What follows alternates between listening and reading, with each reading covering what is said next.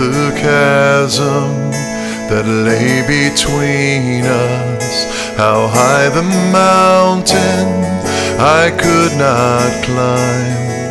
In desperation, I turned to heaven and spoke your name into the night.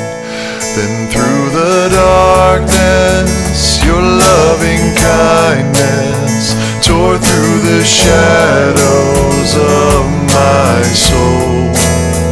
The work is finished, the end is written. Jesus Christ, my living hope. Who could imagine so great a mercy? What heart could fathom such boundless grace? The God of ages stepped down from glory to wear my sin and bear my shame. The cross has spoken, I am forgiven. The King of Kings calls me his own. Beautiful Savior, I'm yours forever. Jesus Christ, my living hope. Hallelujah, praise the one who set me free. Hallelujah, death has lost its grip on me. You have broken every chain. There's salvation in your name. Jesus Christ, my living hope. Hallelujah, praise the one who set me free. Hallelujah, death has lost its grip on me. You have broken every chain. There's salvation in your name. Jesus Christ, my living hope. Jesus Christ, my living hope. Then came the morning that sealed the promise. Your buried body began to breathe. Out of the silence, the roaring lion declared the grave has no claim on me. Then came the morning that sealed the promise. Your buried body began to breathe.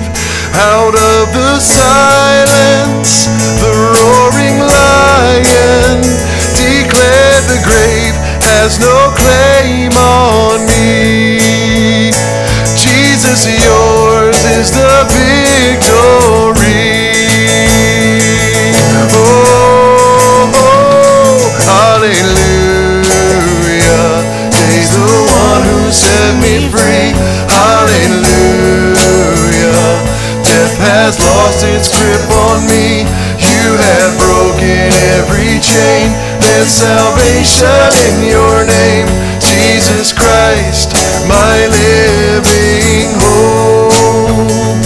Hallelujah, praise the one who set me free. Hallelujah, death has lost its grip on me. You have broken every chain. There's salvation in your name. Jesus Christ, my living hope. Jesus Christ, my living hope.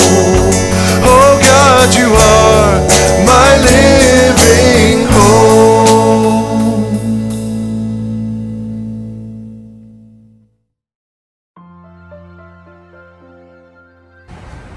Hi, my name is Joe Sadek, and I will be giving the communion meditation this morning.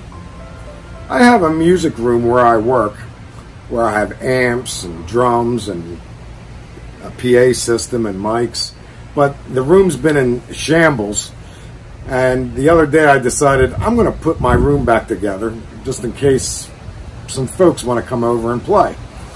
So, being a guitar player, I was able to do most of it. I got the amps, the PA system, the mics, set it all up. Then I got to the drums, and I was doing pretty good setting up the drums. But then I came across two pieces of hardware that I didn't know how to put together. And I'm looking at this thing, and I'm trying to get this thing put together, and I can't figure it out, and I'm getting very, very frustrated. And then I realized, hey, my son Alex is a drummer. I will give him a call. So I gave him a call, and I said, because I was frustrated, Alex, you're going to have to explain something to me, but I don't know how you're going to do it. Luckily, he was able to explain it to me.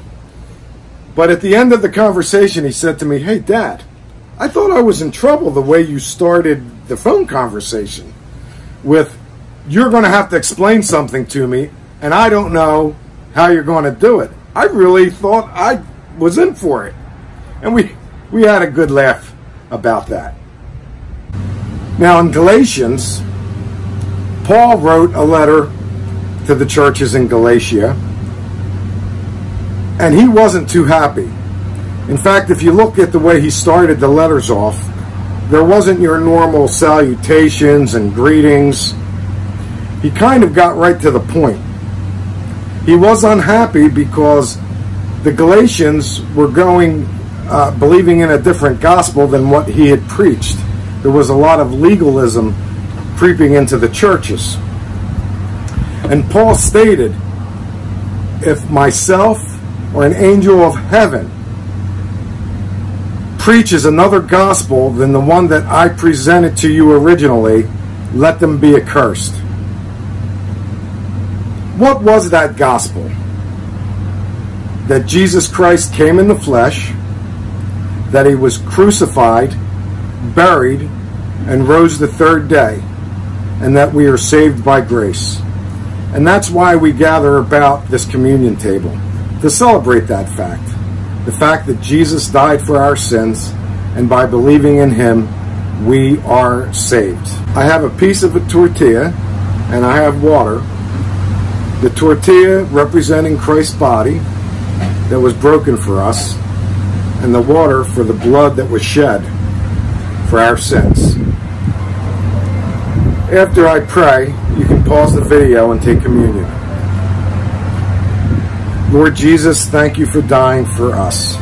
Thank you for shedding your blood that we could have forgiveness of sins. And thank you for rising on the third day, that someday we'll be in heaven with you. It's in your name we pray. Amen.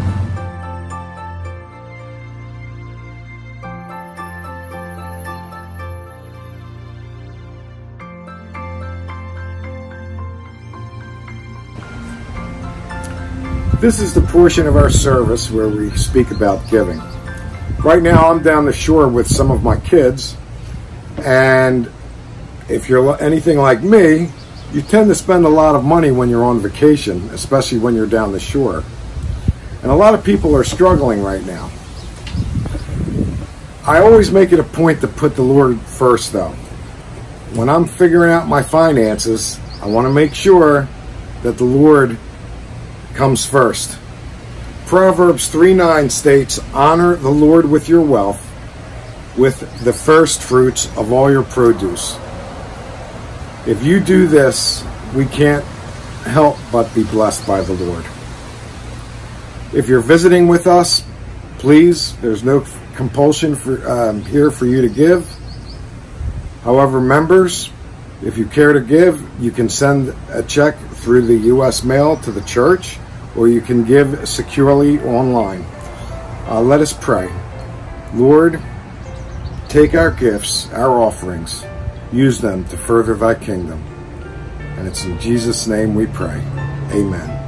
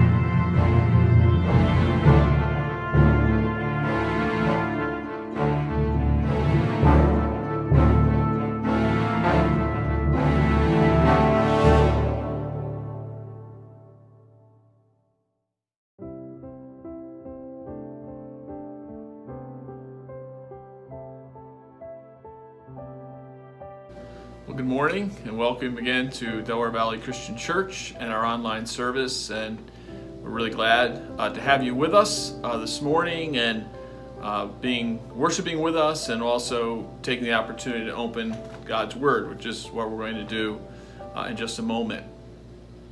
I wanted to share, just as an opening, something that I remember back when I was first a believer in Christ, a very young believer. I was in college and I used to listen to a particular radio program with a pastor that would be on the radio in pretty early Sunday morning. I used to listen to it, and I can't remember the name of the pastor. This was, 40 years ago or so, so it's been a long time. But he was a very compelling speaker, and I remember that. And what he would do is, in the beginning of his messages, he would start to introduce his topic, and he would usually have a pretty dramatic illustration of something to start the sermon that really grabbed your attention. And then he would say a particular sort of theme word or topic, and then he would say, "Let's talk about it." That was his signature line, "Let's talk about it." And it always grabbed me, and I was always looking forward to what it was he was going to put out there, and then what it was he was going to say, "Let's talk about it." And so this morning, as I bring God's Word to you today, I want to say a particular word, and then I want to say, "Let's talk about it." So what's the word? Well, the word is holiness. The word is holiness. Let's talk about it. Holiness. Let's talk about it. Let's first give a very simple definition of the word holiness. It's not a word that we use very often. In our culture, in the church, we use it a little more often. It's very synonymous to another word we use a little more often than that, is righteousness. And we'll use that word kind of interchangeably this morning. But the word holiness, very simply, this is a simple definition. You'll see it up on your screen. Holiness is living according to the word and the will of God. Holiness is living according to the word and the will of God. So in some ways, it's very simple to conceive. It's living our lives in accordance with the Word of God, which we believe is the Bible, the Scriptures, as followers of Jesus, and the will of God, which ultimately we find in the Word of God. So the idea of living according to the Word and the will of God encompasses all of our life. It's our thoughts, it's our words, it's our actions. It's how we conduct ourselves day by day, moment by moment, hour by hour, year by year, conversation by conversation, decision by decision. It's what the Scripture often refers to as our walk. Walk in a certain way. The idea is conduct your life in this way. And so that's what holiness is living according to the Word of God and the will of God. In other words, we get our directions, we get our guidance, we get our compass for our lives to find out where true north is as we come to the Word of God and find the will of God, and we follow that, and we apply that to our hearts and our lives and our minds in every area, and that's what holiness is about. That's the pursuit of holiness. Now, you might say, why do I bring this up? Why do I bring holiness up? Why do I say holiness, let's talk about it? Because from where I sit, there is a problem in the church in relationship to holiness. Not just a problem in our church, although we certainly have the problem, but a problem in the church in America as a whole. And I'll just stay with the church in America as a whole and not go, I'm sure it's a problem for churches all over the world, but I'm just particularly talking about our moment of time, our sphere, and the church in America. And something came out in the headlines in the news this week that deeply disturbed me. And I think this news that came out is a symptom, an illustration of the deeper problem that we have in the church as a whole. And it deeply disturbed me, and you may have seen it, you may not have seen it, and it really ought to deeply disturb you as well. I received several texts this week from friends, family, various people sending me these news articles, asking me my opinion about these news articles. And these were people that were both, believers in Christ, followers of Jesus, those that are not followers of Jesus at this point. And it was deeply disturbing. And I want to put up on the screen the headline for one of the news articles. And you can see that headline on your screen. And it says, Falwell set to get $10.5 million in compensation as he leaves Liberty University. Now, this headline was the last and latest stage of something that's been going on for a number of months related to Jerry Falwell Jr., who is the president of Liberty University.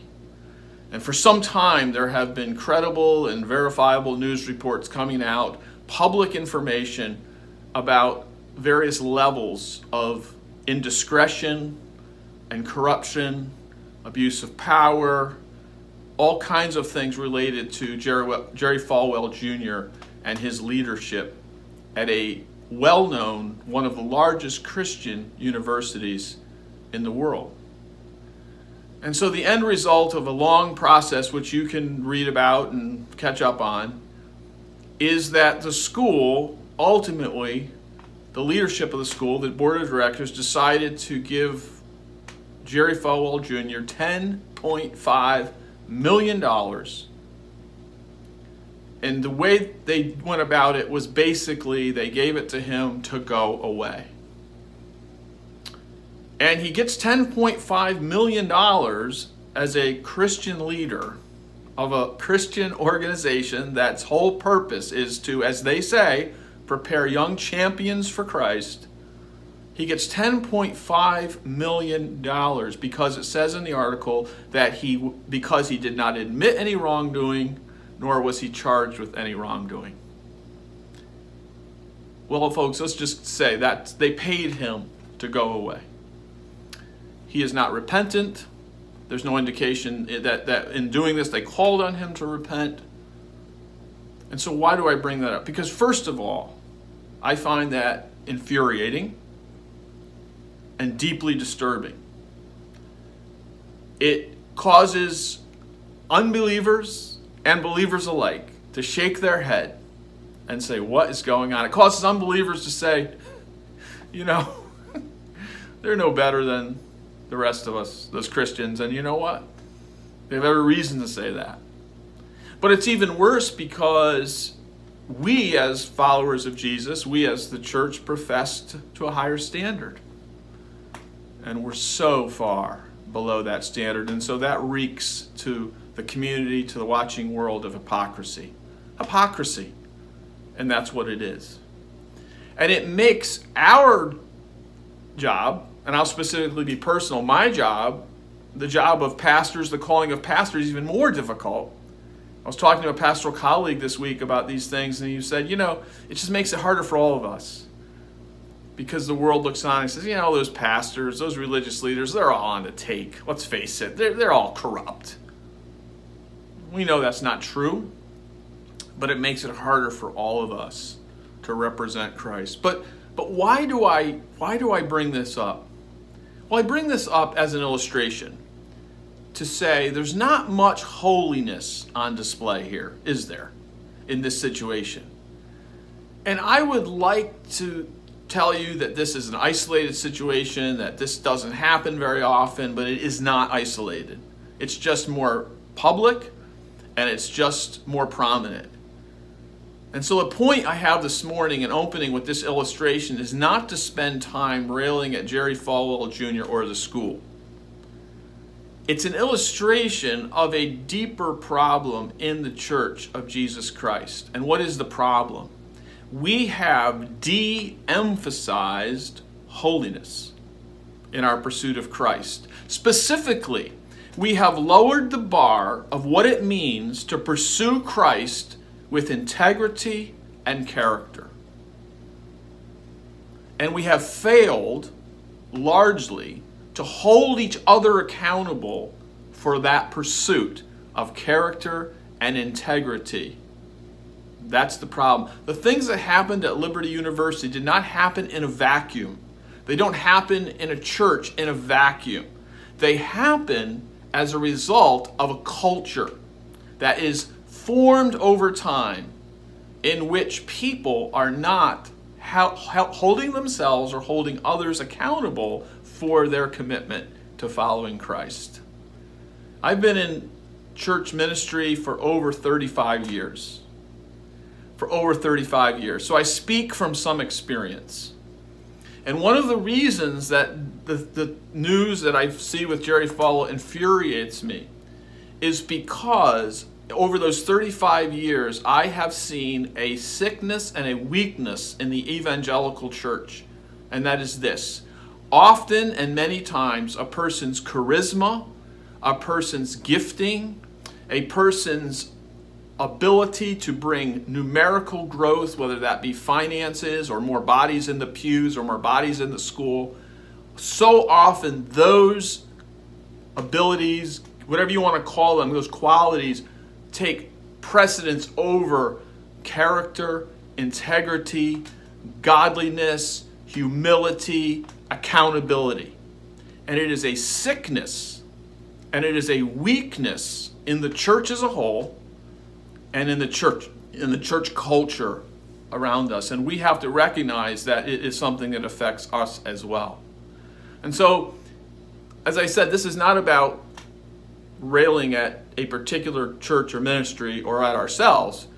It's about examining this topic in our own lives first and our own congregation at Delaware Valley Christian Church. And so in doing that, we're going to continue our series, the summer series that we have in the book of Psalms. And this morning we'll be considering Psalm 15. Psalm 15 as we consider this topic this morning. And so we will have Psalm 15 up on the screen for you. If you would like to follow along, or if you'd like to follow along in your Bible, we will be reading Psalm 15.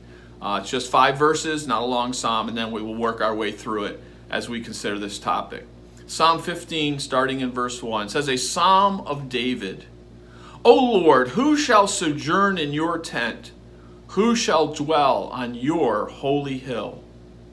He who walks blamelessly and does what is right and speaks truth in his heart, who does not slander with his tongue and does no evil to his neighbor, nor takes up a reproach against his friend, in whose eyes a vile person is despised, but who honors those who fear the Lord, who swears to his own hurt and does not change, who does not put out his money at interest and does not take a bribe against the innocent. He who does these things shall never be moved. Let's pray. Father, we thank you for your word. We pray that you would speak to us through it. We know, Father, that you want us to pursue a life of holiness, a life of righteousness, a life of following Jesus in our moment-by-moment daily life. We confess that we cannot do this in our own strength or power, so we ask that you would speak to us by your Spirit and guide us this morning in Jesus' name. Amen. Well, as you saw in the scripture as we read it, this is another psalm written by King David. It says a psalm of David, and most of the psalms we've looked at have been written by King David. And this psalm opens with a question, and then it answers the question, and then it ends with a promise. So it's really simple. It opens with a question, kind of answers the question, and then it ends with a problem. So what promise? So what is the question? Well, we see that in verse 1, where it says this in verse 1. O Lord, who shall sojourn in your tent, and who shall dwell on your holy hill?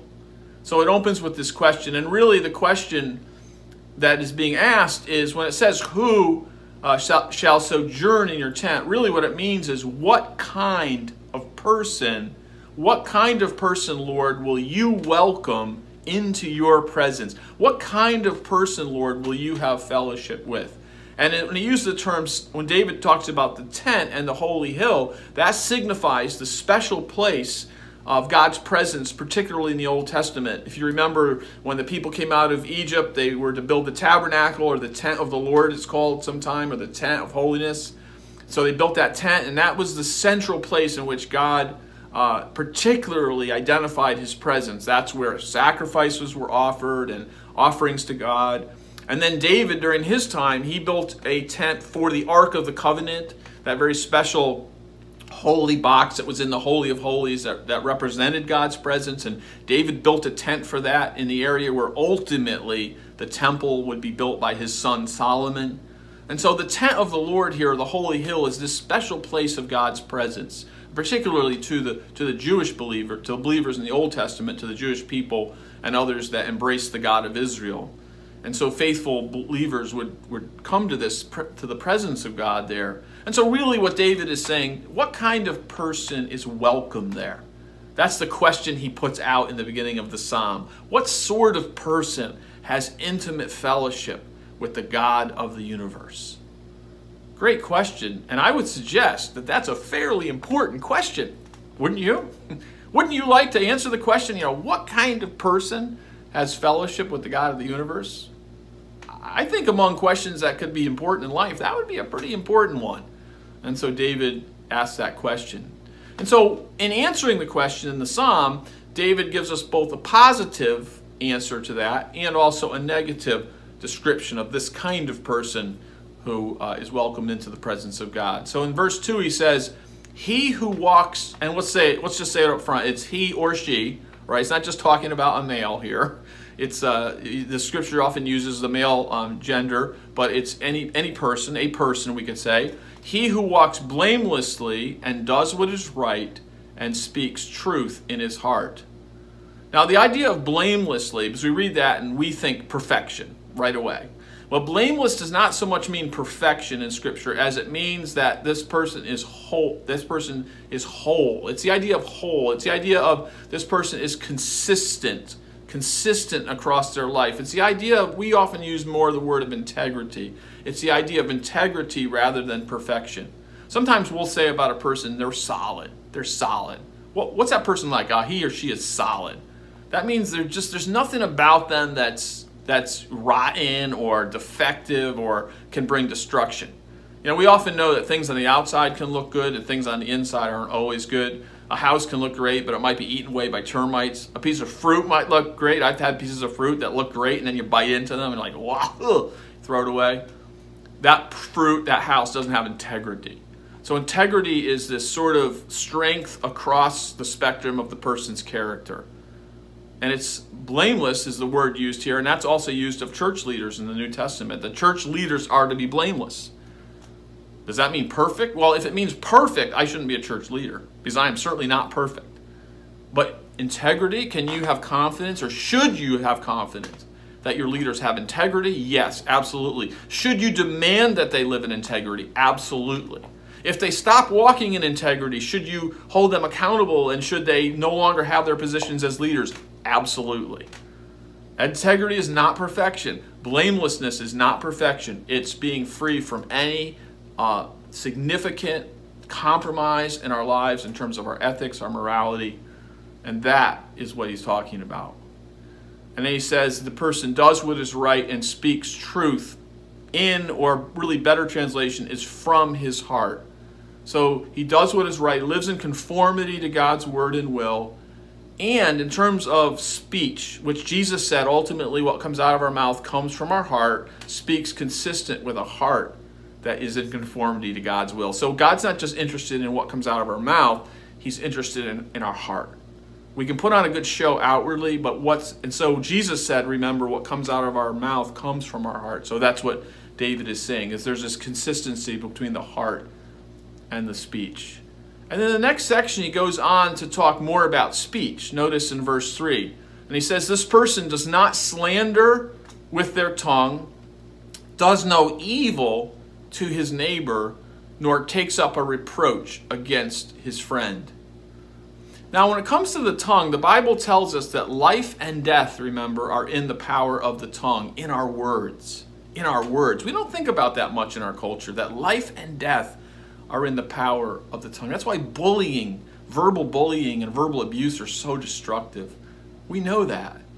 It's an often neglected aspect of holiness, is how we talk, what we say. That would include what we write, what we put on our Facebook page, what we put on Instagram, what we put on Twitter, what we send in emails. Especially important in our modern world where we have so much opportunity to be verbal. And it says he does not slander. Slander is something that we say about another person. This is often all in the context of what we call gossip. It might be something that's flatly untrue about another person, or it could be something that's true, but we've exaggerated it and we've taken it out of context and we've magnified it in such a way that it distorts a person's view of someone else. And it's intended to do evil to our neighbor. It's intended to hurt the other person. And it says he doesn't take up a reproach. That means the idea is cast some kind of slur. That means they don't participate in either spreading gossip about others or participating in taking up gossip. If someone comes to them and wants to spread a rumor or a lie or gossip, they don't participate. That's what David says is the kind of person that God welcomes into his presence. That someone who's committed to holiness in their speech and in the way they talk, and they realize the power of their words to hurt or to help. I wrote on my notes, wow, most of our social media would be gone if we followed these principles. A good amount of social media would just shut down tomorrow if we followed these standards of our speech and our holiness as we engage in our lives. And I am convicted by these things as well. I want you to know, as I went through this, I was very convicted. And then it says in the next verse, in whose eyes a vile person is despised, but who honors those who fear the Lord, who swears to his own hurt and does not change. And the idea here of a vile person is not just, a sinner, because we're all sinners according to Scripture. We all have flaws and failures. It's someone who's deeply committed to doing wrong or living outside of God's design. Sometimes it's translated a reprobate, which is not a word we use every day, but it's someone who's really gone beyond the normal resistance to God. The sort of person that comes into God's presence and fellowship is a person, David's saying, who has discernment to know the difference between those who are following God's will and those who aren't. And he knows, or she knows, who to honor. And I think the idea here is that kind of discernment causes them to engage with those that deserve honor and encourage them. And I think more importantly, it's indicating that a person's money, status, power is not the persuasive element in the righteous person's, holy person's life. It's the person's character that they're drawn to. So they look for other people of character to come alongside. And when they find that, they honor that and they encourage that. That's part of their pursuit of holiness. And I love this one expression that's here that says, swears to his own heart and does not change. I absolutely love that. It's one of my favorite expressions in Scripture of holiness. And it's one we don't think of much. It's this type of person, real simple, makes a promise and determines to keep it. Makes a promise and determines to keep it, even when it's not convenient. The Bible warns us about two things. One, to be careful about what we promise to God or others.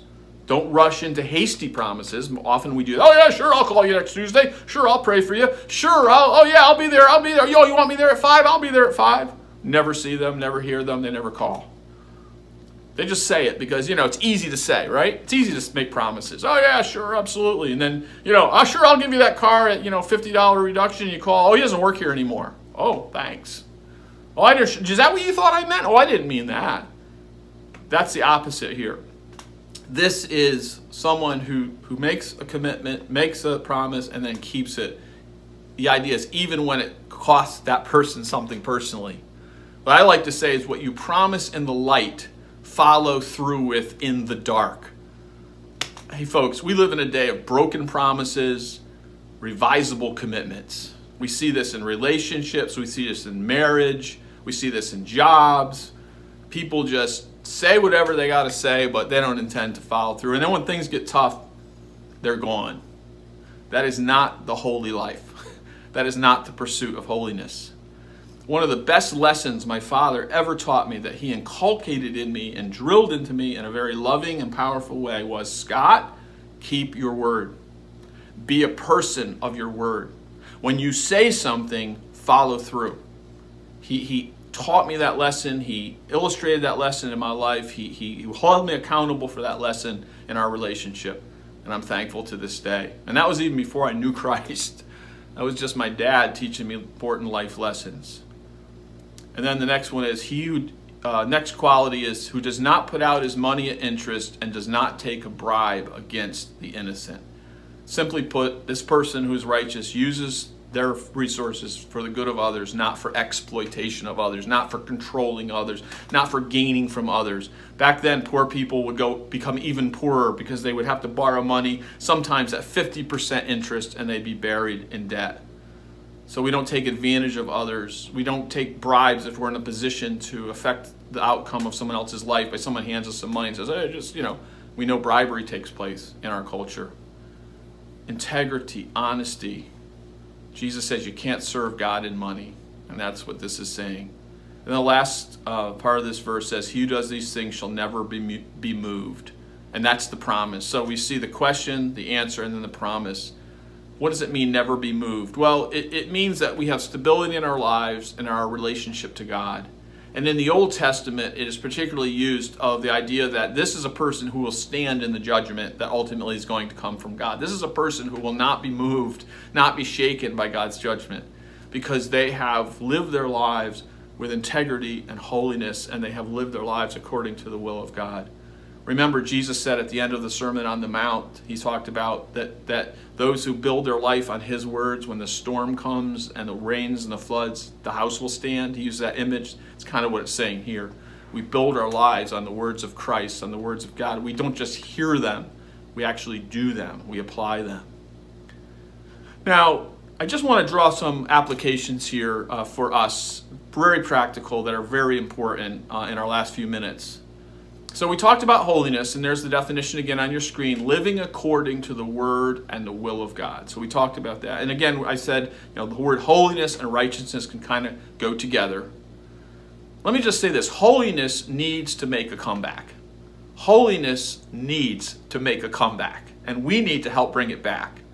It is part and parcel of the gospel of Jesus Christ, the good news of salvation. Holiness is part and parcel of the gospel.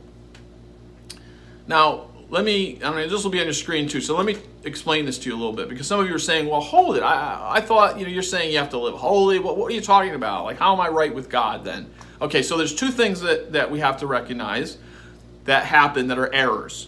The first one is legalism. Now, legalism is this. The idea of legalism is I can be righteous through my own actions and efforts. In other words, legalism is sort of what we saw with the Pharisees in the Gospel of Mark. I can just, if I live right, if I read my Bible, if I pray, I go to church, I avoid these lists of sins, I can be right with God, or perhaps I can make myself more right with God.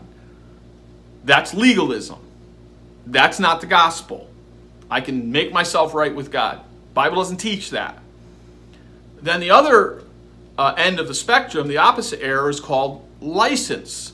That is, I can do whatever I want because I'm forgiven through Jesus. That's the other end.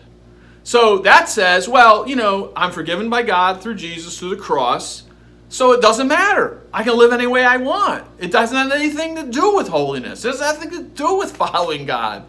I can live just like everybody else, live it up to the hilt, and it doesn't matter. Well, that's not the gospel either.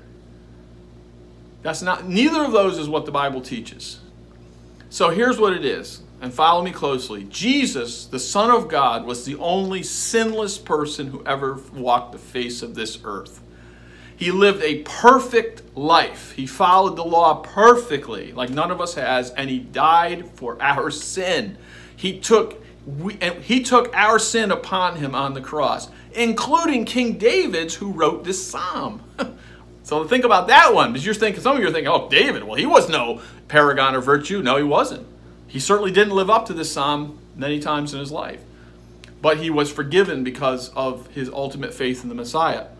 So our standing before God is based, our righteousness before God is based totally on what Jesus did as we place faith in him. And we realize we cannot save ourselves, Lord. We cannot make ourselves acceptable enough to be with God in God's presence. It was promised in the Old Testament, fulfilled in the New Testament. Okay, so that's the gospel, and that's crucial.